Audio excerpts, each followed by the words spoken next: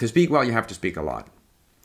And you have to speak in intensive situations. Hi, Steve Kaufman here, and today I want to talk about what is really, the fourth goal in my hierarchy of goals in language learning, and that's speaking.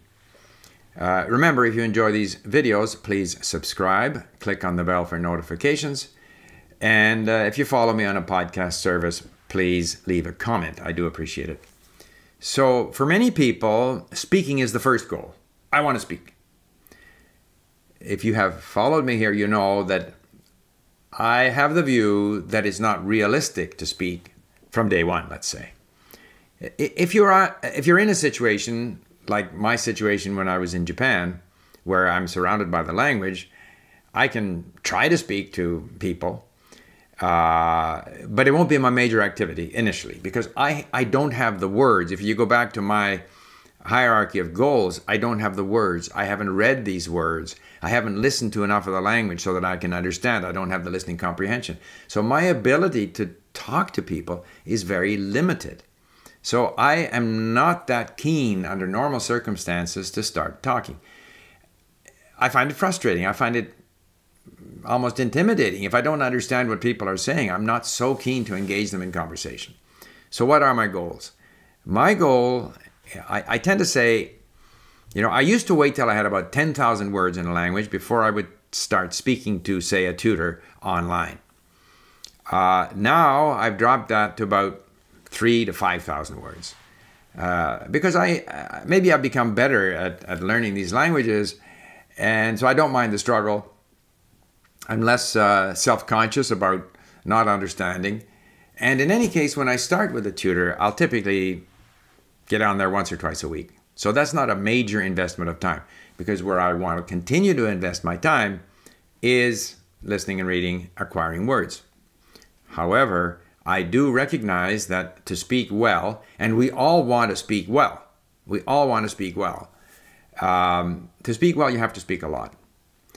And you have to speak in intensive situations.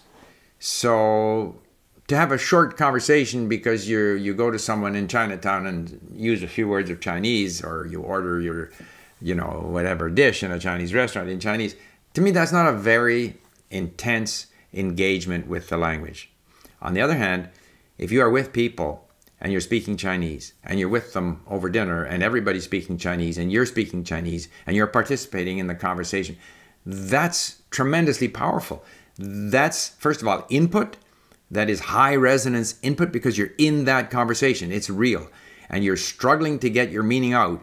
And there's a lot of pressure because everyone's speaking very quickly in Chinese. And when you go to speak, you feel you don't have the time to say what you want to say. Those are all great situations.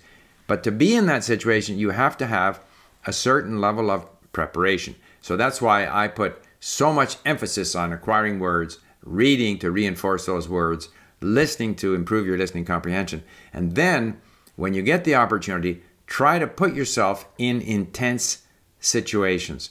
And when you're in that intense situation, just go for it.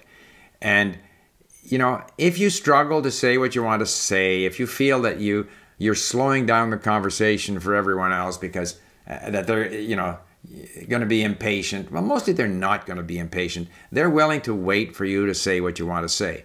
So I think it's very important if we have built up our confidence in the language and our comprehension, if we have words, we may search for the words, but somewhere we know we have some of the words we want to use. If you have that level of preparation, you can get into higher intensity conversation opportunities. It's a bit like when I exercise now, I'm doing these kettlebell workouts, high intensity interval training.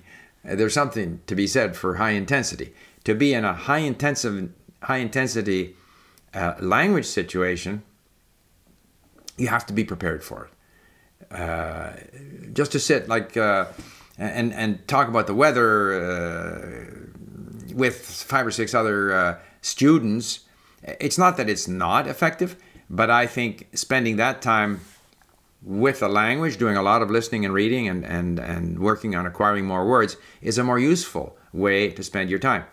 And you can save that speaking opportunity, whether one-on-one or in a group, till you have sufficient vocabulary, sufficient confidence, sufficient listening comprehension, so that you can actually have a very intense, even an hour one-on-one now when I speak with my Persian tutor, Sahra. We cover a lot of ground. And there's a lot of words that I can't remember, and she has to remind me. But then I get from her my conversation report on Link, where she has 15 or so words and phrases that I didn't use correctly, or where I struggled, or I'd forgotten them. And she records this, and I listen to it, and I may forget it again for the next time. And in fact, I can see in my record of my conversation reports going back, say, 6 months, that I make the same mistakes every week to a large extent. But gradually, I get better. And so if I'm initially maybe only talking twice a week, I may eventually step that up, particularly if I have an opportunity to go to the country. Because when you go to the country, your opportunity to speak is going to be much greater. And I like to prepare myself as much as possible before going to the country. So when I went to Greece or to Romania, then I would beforehand step up the number of conversations with my tutor to maybe 4 times a week, 5 times a week. And then when I arrive in the country, when I was on Crete, I have a chance of understanding what they're saying. I have a chance that I can say what I want to say, and they won't come back at me in English. Because if you don't have that level, then you may not take full advantage of the opportunity of being in the country, because the locals, who don't necessarily want to be your teacher, they just want to communicate. If they sense that you can't understand and you can't communicate, they'll switch to a language where it's easier for them to communicate, which may be English. So I think it's very important to take full advantage of that intensive, speaking opportunity that visiting the country can represent, to prepare for it ahead of time. So to summarize, the goal in speaking, in my view, is to get to a level where you can defend yourself. You don't have to be perfect. You can have poor pronunciation. You can forget words, but you understand what people are saying. You can defend yourself, so you can hang in there. Hang in there in these more intense engagements with people in the language, which are going to be very powerful for you to develop your speaking skills, which, while I put it as the 4th goal, because I know there are 3 other goals that have to come first, but it is a very important goal. We all want to end up speaking well. So, thank you for listening. I hope that was useful. Bye for now.